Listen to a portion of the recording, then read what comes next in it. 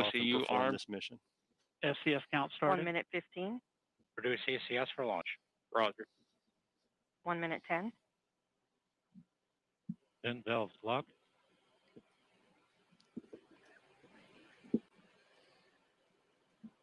One minute. Rock, report range status.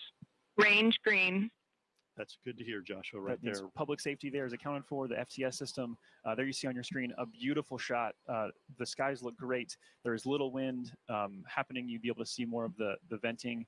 If there were wind, the trail of that venting. So we're ready to go. And actually, that's an important point. The reason we don't see that venting is the vent valves have been locked up to put flight pressure into the tanks. And as we just heard, they're stable at step 3, which means the tanks are ready to go. And here at about 5 seconds, we will hear the team ECS reduced for launch. Give their final go. 25 seconds. Status check. Go Atlas. Go Centaur. Go Mars 2020. There we go. We are ready to go lift off this morning, Joshua.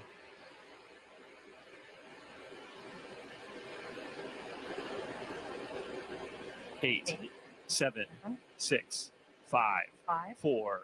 Engine ignition. 2, 1, 0. Release and liftoff. As the countdown to Mars continues, the perseverance of humanity launching the next generation of robotic explorers to the red planet.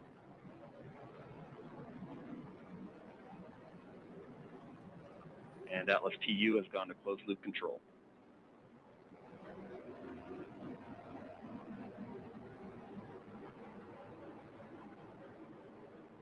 Coming up on 30 seconds into flight, the RD-180 is throttling down as expected. Engine response looks good. And Mach 1, Atlas 5 is now supersonic.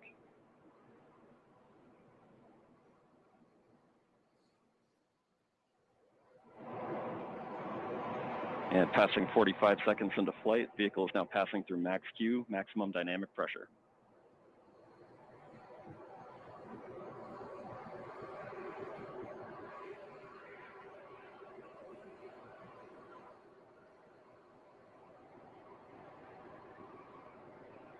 And passing 1 minute into flight, the RD-180 is throttling back up as expected. Engine response looks good. At this time in flight, the SRB chamber pressures remain nominal. The RD-180 pump speed and fuel injector pressures are responding well to demands on the engine. Standing by for SRB burnout shortly.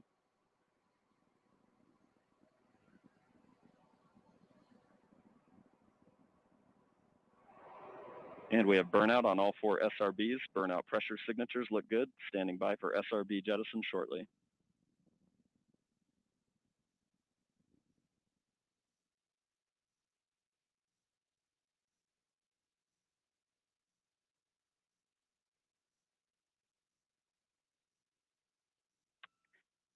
And we have a good indication of SRB jettison of all 4 SRBs.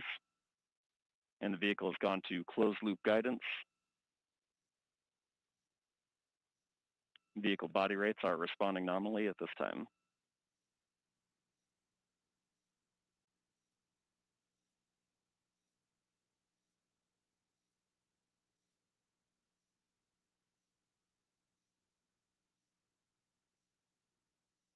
And coming up on 2.5 minutes into flight, the RD-180 is throttled down slightly as expected. Engine response continues to look good.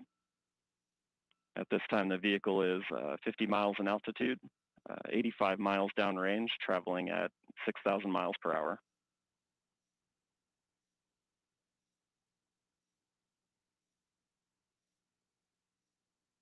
And the Centaur reaction control system is now pressurizing to flight levels.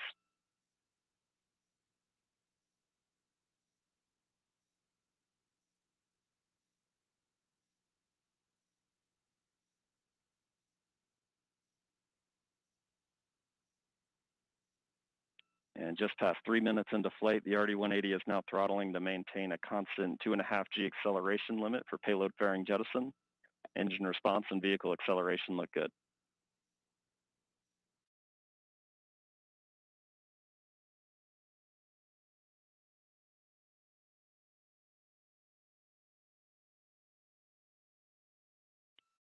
And we have good indication of payload fairing jettison and Centaur forward load reactor deck jettison.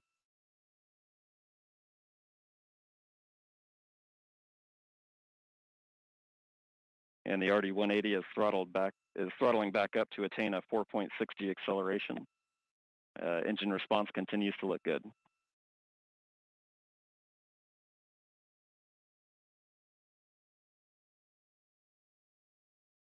And Centaur has begun the boost phase chill down sequence to thermally condition the RL-10 for operation. Standing by for BECO shortly.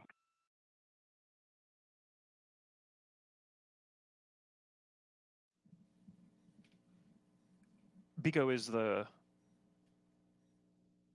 call for booster engine. And we have BECO, booster engine cutoff, standing by for stage separation.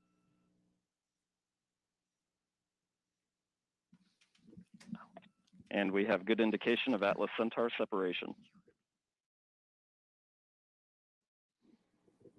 So there you're seeing live footage. And we from have the MES rocket. 1. RL-10 operating parameters look good. Chamber pressures are stable.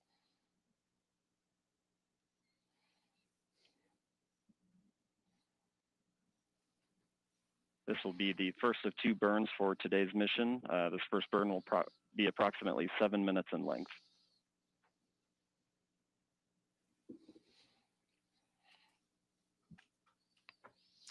So Mick, that's pretty exceptional footage there. That's live video. We will see that switch over shortly into an animation that kind of helps let us know what's happening with the rocket. But right there, a beautiful liftoff. Fun to feel that rumble in the building here as we proceed towards orbit and then towards Mars destination. Yeah, absolutely. It was great watching an on-time liftoff of the Atlas V with that little over 2 million pounds of thrust. Cleared the tower in roughly 5 seconds.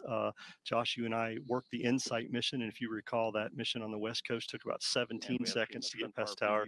So with those 4 solids today, this thing really got out of here and on its way. And it's, as we hear from Jesse, everything's looking nominal, and all vehicle parameters are within the design limits, and we're getting ready to come up on a main engine start for that first burn that Jesse was talking about. Yeah, so recapping this countdown to Mars, the stations begin to be filled up this morning just after midnight. Preparations, fuelings, powering up all the way through that liftoff that happened. I think, Mick, it wasn't precisely on time. I think you said it was like 10 milliseconds early. So it's pretty much dead on. Yeah, dead on. This team does a great job. As I said, they're very focused, very disciplined. As Tori also said, courageous. They have done a lot of work to get us to this point today through this pandemic, changed how they did some of their work. Made adjustments as needed, a lot of cleaning, a lot of things, a lot of wearing their face masks, doing all kinds of things. And so this is an exciting time, not only for the JPL team in Mars 2020, but everybody that's worked this mission and for the country and the agency. So this is exciting to see. We still have a long way to go, Joshua, before spacecraft separation. Yeah, we had a really quiet countdown today, which is phenomenal that we got off the ground on time. And we are proceeding now that we are in the middle of the first burn. It's tough to make out, but that engine is lit and it's firing. So we are in motion. There you go. There's that animation we talked about. The telemetry there as we switch to a TDRS compatible data format. TDRS. Overall telemetry quality is very good. The space tracking system. So there you go. This is not an actual video, but this is an animation that's driven by real data. So although we're not actually seeing the engine on screen right now, we can see that the engine is lit, and that is driven by the data that says that the engine is truly lit and we're in this burn. Yeah, the launch vehicle continues to send telemetry to the launch team via the TDRS network, as you mentioned, and that allows them to continue to watch what's going on and make sure all their sequence of events meet their timeline. We continue on a nominal flight this morning. This first burn, as we heard earlier, will be about 6 minutes. This will get us into that park orbit around Earth, allow us to get on our way, and then get into that approximately 30-minute coast period that we're going to have. 8 minutes into flight, beginning to see the Centaur PU system balance out mass errors, seeing very stable body rates in the Centaur. So we've mentioned 5 teams at play, and although if you were watching, hopefully you got a chance to see this in person. If not, on camera. It's easy to kind of say, oh, it's over, like job done. But all 5 of these teams still very much engaged, still very much focused, because there's a lot of work ahead as we proceed through this first burn, and then a coast phase, like you mentioned, Mick, and then a second burn, and then spacecraft separation and the acquisition of signal from Mars 2020. So a lot more coming up here. Mick, I know for Launch Services Program, you guys manage the launch. So what does that mean? I mean, this is you guys' work in action right now. By the way, that's the 5th team that we didn't get to mention. We talked about JPL, we talked about DOE, we talked about United States Space Force, and United Launch Alliance. LSP, we are like the brokers to select this launch vehicle and help with manage this mission. So we get our spacecraft customer, the JPL folks, they come to us. They have some certain requirements that they need for this mission. The Launch Services Program made up of engineers and flight analysis folks, and they look at everything, they help define those requirements, and then we go out and procure a vehicle from a commercial partner. In this case, it was the Atlas 541 for the Mars 2020 mission that was needed for performance, right? You and I have talked over the last several days, Josh, one of the things that was important for us to look at was that performance, to be able to get Mars 2020 onto that transfer orbit into solar orbit to intercept Mars in 7 months. It's kind of analogous to a football game, right? With a quarterback trying to throw a pass downfield. You need a quarterback with a lot of performance who can get that ball down there where it needs to be, so the receiver can intercept that. In our case, 7 months later. There you go. Yeah, it's the longest football pass ever. The Earth is the quarterback. The Atlas is the quarterback's arm. Perseverance is the football, and Mars is the receiver. That's exactly right. And what we also talked about is that technically, you could launch to Mars at any time if you had a rocket that was powerful enough. But this is the launch period every 26 months or so, as we've talked about, that makes the most sense because you require the least amount of energy to get to Mars, because it takes a lot to get there. Obviously, like the Atlas 541 is a workhorse. Yeah, as Tori said, it's their dominator. There you go. I love that name for the Atlas 541. But we heard Jim Bridenstine, our NASA administrator, tell us that if we didn't make this launch period, we would be down for roughly 26 months, it's right? Tough. So the period started July 17th and goes to August 15th.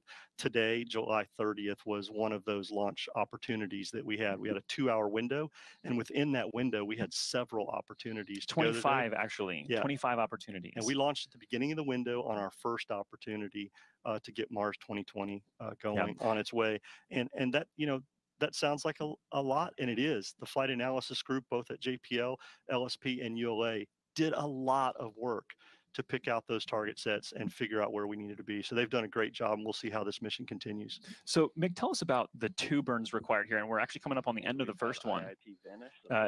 Ultimately, a lot of people probably, and myself included at some point, just like, why wouldn't you just keep firing the engines? Just fire all the way through and get to Mars in one shot.